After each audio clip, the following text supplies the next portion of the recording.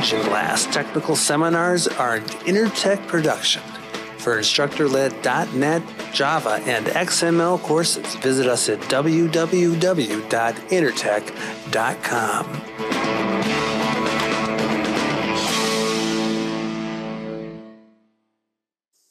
Hello everybody, this is Andrew Trolson. I am an instructor here at Intertech, and what I want to do in this video excuse me, is to give you kind of a little taste of our complete WPF class. Now you can see on the screen right now I've put down the words short form. This is kind of a condensed version of the full chapter 1 of the class, and the reason it's condensed is because if I were to lecture over all the material and kind of walk you through all the labs, that takes a pretty good part of the first day of class. And I'm sure you don't want to be online with me for 5 hours or whatever, so we won't be doing that. But what I do want to do here is to kind of set a foundation for you so you understand the nature of WPF and you also understand some of the details of working with the programming model.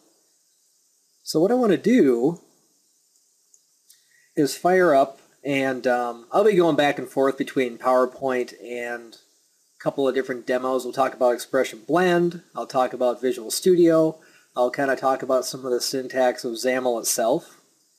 So why don't we just kind of get right into it here. Now, historically speaking, if you've worked with any of the Microsoft UI toolkits in the past, whether it be MFC or VB6 or Windows Forms, they were all essentially just wrappers around some of the real basic Windows operating system primitives, like User32 and GDI. And that's okay, but under these older models, what we typically would find is that when you wanted to build up a full-scale, feature-rich desktop application, you had to wear some very, very different hats, right? Let me just skip to this slide here and then I'll go backwards, but let's look at this little chart right here. This is kind of the way things used to be, right? If we wanted to build up some basic main windows, we had to pick a toolkit. And if we wanted to throw in some graphics, well, we had different toolkits, and they both had very, very different programming models. So, the way that you would write code to do DirectX 3D, wickedly different programming model than just making a dialog box with Windows Forms. So the basic idea here is that before we had WPF, things were pretty asymmetrical.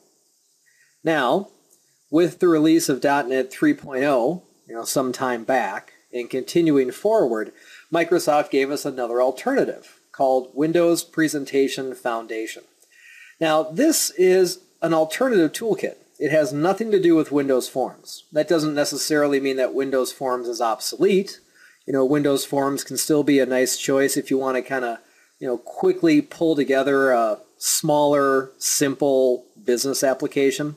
I don't mean simple as in trivial, but I just mean you don't need any glitz or glam, right? You just want to have your menu, your status bar, maybe a grid full of data.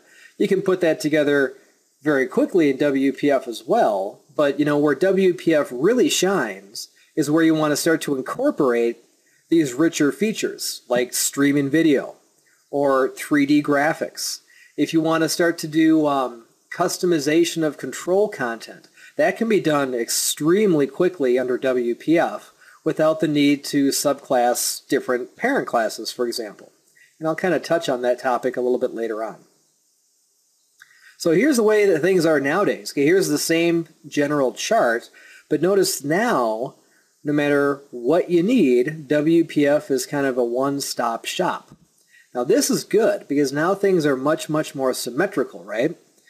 So the programming model that we use to do 3D graphics, or to work with a PDF-style document, or just make a traditional main window, we're all going to use the same toolkits now. So the same programming model, we have the same use of Zamel, which is strictly speaking not mandatory, but very, very useful.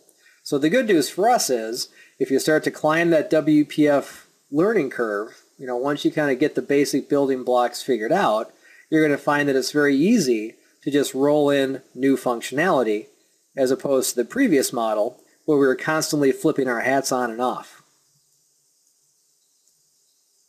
Let's talk a little bit about this Zamel feature, right? It's pretty easy to think at the beginning that Zamel is just about describing a GUI. Now, certainly that's where Zamel can be really, really helpful, but understand that, strictly speaking, Zamel can be used to describe any .NET object provided that it has a default constructor. And there's not as much support for generics as we might hope. But those two things aside, anything can be described in markup. So if you wanted to, you could describe a system.string. You could describe in markup a custom collection that you wrote, or a custom business object. Okay, so it doesn't have to have a visible user interface. And also be aware too that Zamel is found in places beyond WPF. If any of you have looked at Windows Workflow Foundation, under 4.0, that's all driven through Zamel as well. Same thing for the XML paper specification. That's working on a Zamel dialect too. So we'll be focusing here on the WPF Zamel.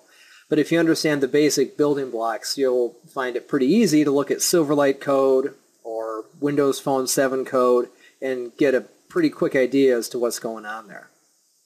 Now, essentially all Zamel is it's an XML-based grammar which allows us to describe an object. Okay?